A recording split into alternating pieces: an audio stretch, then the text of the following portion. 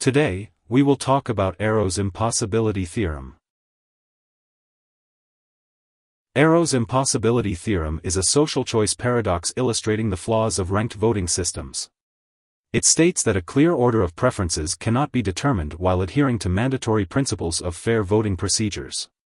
Arrow's Impossibility Theorem, named after economist Kenneth J. Arrow, is also known as the General Impossibility Theorem. Democracy depends on people's voices being heard. For example, when it is time for a new government to be formed, an election is called, and people head to the polls to vote. Millions of voting slips are then counted to determine who is the most popular candidate and the next elected official.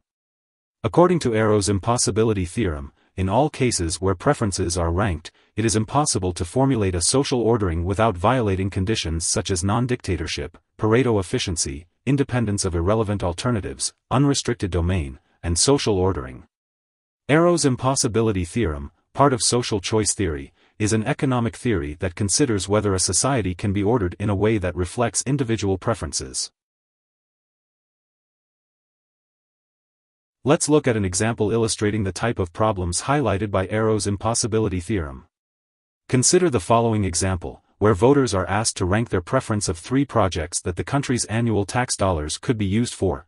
B and C. This country has 99 voters who are each asked to rank the order, from best to worst, for which of the 3 projects should receive the annual funding. So a 2/3 majority of voters prefer A over B and B over C and C over A, which is a paradoxical result based on the requirement to rank order the preferences of the 3 alternatives. Arrow's theorem indicates that it is impossible to formulate a social ordering on a problem such as indicated above without violating one of the following conditions: non-dictatorship, Pareto efficiency, independence of irrelevant alternatives, unrestricted domain, and social ordering. The theorem is named after economist Kenneth J. Arrow. Arrow, who had a long teaching career at Harvard University and Stanford University, introduced the theorem in his doctoral thesis and later popularized it in his 1951 book Social Choice and Individual Values.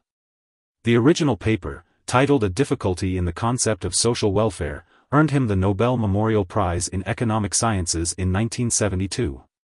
Arrow's research has also explored the social choice theory, endogenous growth theory, collective decision-making, the economics of information, and the economics of racial discrimination, among other topics.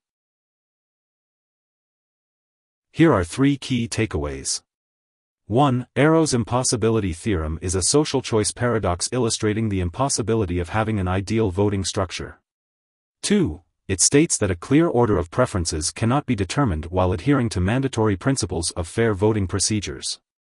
3. Kenneth J. Arrow won a Nobel Memorial Prize in Economic Sciences for his findings.